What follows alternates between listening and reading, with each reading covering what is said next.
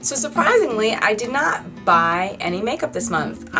In the Zoya Polish Exchange, that's actually the only cosmetic or beauty product that I did buy for the month of May, and I'll show you those polishes in June.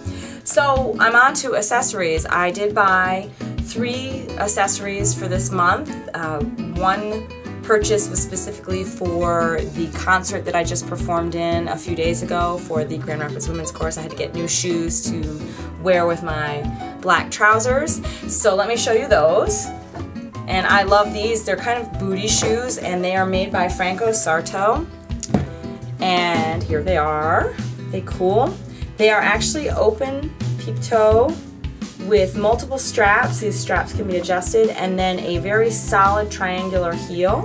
And you'll see I actually affixed some tape for slippage, and then on the inside I actually inserted a Dr. Scholl's pad for pain relief and just padding.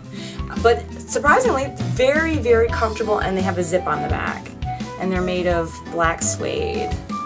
And I just love them. I got them from Marshall's. They were on clearance for $29.99, and I loved them. I love them. And then I actually wore them out clubbing after that and danced in them for a few hours, and I can honestly say that my feet did not hurt at the end of the night. So they're really well constructed. They have a platform in them, so it kind of offsets the height of the heel. And again, the heel is so solid, I felt really secure dancing in them. So pretty cool, huh?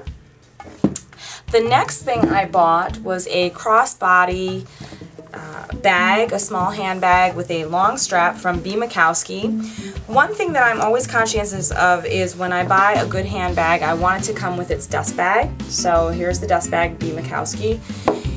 Any good designer bag, especially at TJ Maxx and Marshall's, they have a tendency to throw out the dust bags, and if you're going to spend a little bit of money on a good leather handbag, make sure that the dust bag is in the bag somewhere. It is what you store your handbags in to keep them clean, keep them from getting dusty, keep them in shape. And you know, I have handbags from 5, 6, 7 years ago that still look brand new because they sleep in their dust bag or their sleeper bag. So I came across this at TJ Maxx. I did spend, I think, about $40 for it. It is a leather, silver, metallic. It's not super shiny. It's kind of matted, but I just love it. Leather crossbody bag with a long strap. It has a little pocket on the back of it. And then it has hardware on the front in silver, and of course I love silver. I tend to wear more silver jewelry than anything else. And you zip it open, and on the inside it has like a leopard or some kind of a cat print interior, and then a few pockets, again, to hold all those special things that you need for clubbing: lipstick, lip gloss, eye drops, gum, all that good stuff. And then on the other side there's actually a couple pockets for your cell phone, business cards, anything else that you might like. And then it zips shut, nice heavy hardware, and I love it. I love the smell of leather. I have to keep it away from my little boy cat though. He loves to chew on anything leather. And I just think I think it's a great little bag, and I enjoy carrying it. It's nice and lightweight too. So there is that. And the last thing I bought, you're gonna laugh, I call it my ghetto hat. I have a habit of wearing ball caps to the gym, but I thought this would be fun for clubbing. It's a hot pink cap from Levi's. I got it from Marshall's for $4.99 or $5.99, and it's a ghetto girl kind of thing. Can you see me wearing this with my curvy girl necklace and some pink eyeshadow and some pink lips and some pink nail polish, and I'm good to go. Have a good time, around the way girl kind of look. What do you think? I love it. I love it. I'm silly. I love it. So that is it for accessories. Okay, and the last thing I purchased was an IKEA cabinet. I think I showed you in my studio tour video this cabinet. It is a Helmer. It came from IKEA. They run $29 or $39.99, and unfortunately I had filled this sucker up within a month with all of the stuff that I have in my collection, and I really just needed to get another one. So I did. This one is red instead of silver. Again, it has how many drawers? 1, 2, 3, 4, 5, 6. 1, 2, 3, 4, 5, 6 drawers. And again, it's a nice size. It's on wheels, so it's movable, it's portable. And I like the size of the drawers, and you'll see here I've already put stuff in it. So here are a lot of my palettes, some MAC palettes, some Sleek palettes, some NYX palettes.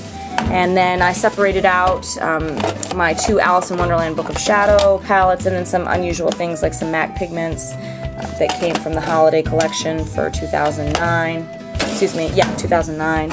And then in the next drawer is all of my quads. I do not keep my eyeshadows in the 15 count palettes because you can't see what you have. I like to be able to see what I have. If I see it, I'm more likely to use it than let it sit around unused. And also I think these are far more portable. Yeah, you have more to move around, but you know, I like them. And then in the next drawer is all my glitters. So originally, over here, I had all the glitters stowed in with my loose pigments and loose eyeshadows. It got to be a real disaster. If you look close, there's glitter all over the bottom of that drawer. I still need to clean it out. So I shifted them out. I moved them over here. They're in their own drawer now, all my colors and, you know, adhesives, things that hold glitter in place on your eyes and on your face. And then, let's see, this drawer is just holding some loose odds and ends, some empty containers that I can put glitter in, some eyeshadow samples, and then the bottom drawer has nothing in it. So, for storage, I love IKEA, inexpensive, well constructed on wheels, portable, fun color, and so that is it. Okay, so I totally fibbed. I did buy one beauty product this month, just a nail polish from Ulta, an Orly color, this beautiful color called Gumdrop. To me, it is reminiscent of like a Tiffany blue color, and it came with this little lip gloss on the side, kind of fun for night clubbing, just to get in the bag, good to go. And here's what it looks like swatched. And I just think it's gorgeous. I've already worn it a couple times. It's actually on my toenails right now. I actually painted my toenails this funky blue and then sprinkled a beautiful silver hologram glitter. Another product similar to that would be like MAC's 3D glitter, but I use a chunkier one so that it really reflects a lot of light color. So this was fun. I got it from Ulta. It was about $6 or $7. I thought it was worth it. I just love unusual colors, bright colors, and so fun. So that is it for the month of May. That's my show and tell. I hope you enjoyed it. It's always fun to share with you good deals that I get and some of my fashion choices. I tend to be eclectic and different, and that's okay. You know, you can develop your own style. You know what they say in fashion these days, you can get away with just about anything if you have the confidence to wear it, then you can pull it off even when it might look a little silly, like my pink hat. Anyways, thanks as always for stopping by. It's a great pleasure, a lot of fun to do, and I'll see you guys real soon. Bye.